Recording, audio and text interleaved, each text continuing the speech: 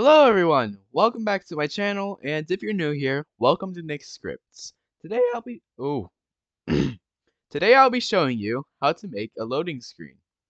And it's quite simple. And as always, scripts will be in the comment section below. They'll be pinned, so make sure to look at the very top. I promise they'll be there. And if you have any more suggestions for a video or any questions about this video, please ask them, share them. I'll be I'll, I'll be I'll be honored to help. Anyways, let's get started with the video. First thing you're gonna do is go to Starter GUI and insert a screen GUI. And then you're going to I'm just gonna name this loading screen just to make things simpler, a lot more simple. And then in the loading screen, we're going to insert a frame. Now, to make this frame fill up the entire screen, we're going to change the size to 1, 0, 1, 0, which should do that. And then, just to make sure that it's centered and everything's perfect, I'm going to change the anchor point to 0.5 or just 0.5. And it should fill it up just for you like that. And then center it again. And then in the frame, we're going to insert a text label. But first, let me decorate my background, my frame real quick. So what I'm gonna do, I'm just gonna change the color to black. That's really it. Nothing special, but you could add like an image in the backgrounds by pressing the plus and putting an image label. But I'm not doing that. I'm keeping it simple for now. Now, in the text label, I'm just going to put that in the center. I'm actually going to make it big or just change its size to, that's good. And I'm going to put that in the center. After that, I'm just going to I'm just going to change the anchor point to 5 so it's more centered. Doesn't really go off to the edge over here. And I'm going to change the background transparency to 1. And then in the text, I'm just going to make it white. And then the text size to 100, as big as possible. And then the font to Arial bold. Yep, that looks good. Oh, other one looks cool too, but I'm gonna stick with this. And then in the text label, we're gonna insert a local script. In this local script, we're gonna put while true do, and we're gonna say script.parent.text equals loading, and then dot. And then we're going to press enter, and we're going to do wait 0.1. And then we could just copy what we just put about the script.parent.text, and we're just going to paste that like 3 times. And on the second time, we're going to put a second dot, and on the third time, we're going to put 3 dots. So it's going to be like dot, dot, dot, dot, dot, dot. I'll show you what I mean. When we play the game, it should work.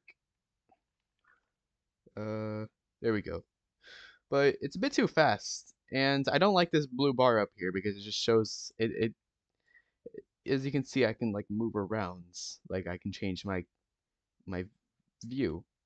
So what I'm gonna do is I'm going to go back into the frame, and I'm going to change the background or the border size pixel to 100, and make sure that the color is pitch black. It just matches the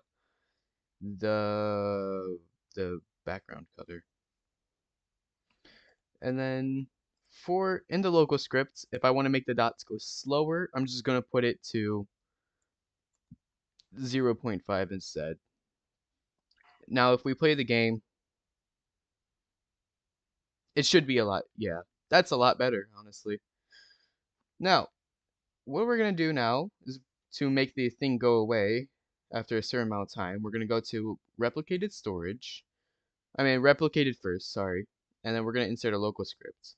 And then we're going to drag our loading screen into the local script. Now in the script, we're going to put game dot replicated first colon remove. Wait, no, I'm sorry, not replicate storage. I messed that up. replicated first, colon, remove default loading screen.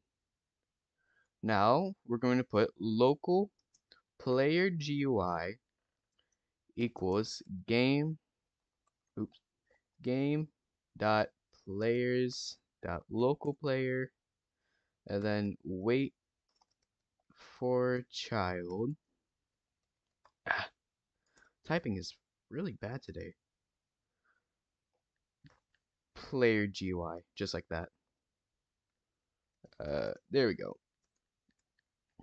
And then we're gonna go down in extra space. We're gonna put local GUI equals script dot loading screen, and then clone. And then we're gonna go down an extra. We're gonna go down an extra line, and we're gonna put GUI dot parent equals player GUI.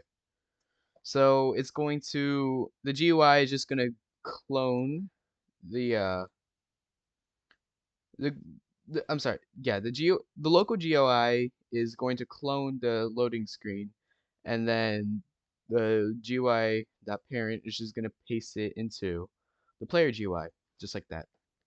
So now we're gonna go down 2 lines, just to basic. I don't know. You can stop here, but we're gonna put repeat wait. I'm gonna put 10 seconds, and then until game is loaded, just like that. And then to have sort of a fade, I'm going to put player GUI, wait for child, uh, loading screen. Oh, whoops. Dot loading screen. Dot frame. Dot transparency. And I'm just gonna copy this all. And then I'm gonna put equals, paste it, plus 0.1. And I'm gonna do wait 0.1. And then I'm going to copy that. I'm gonna paste it like an extra time, so this all adds up to 1. The 0.1. So 1, 2, 3, 4, 5, 6, 7, 8, 9. There we go.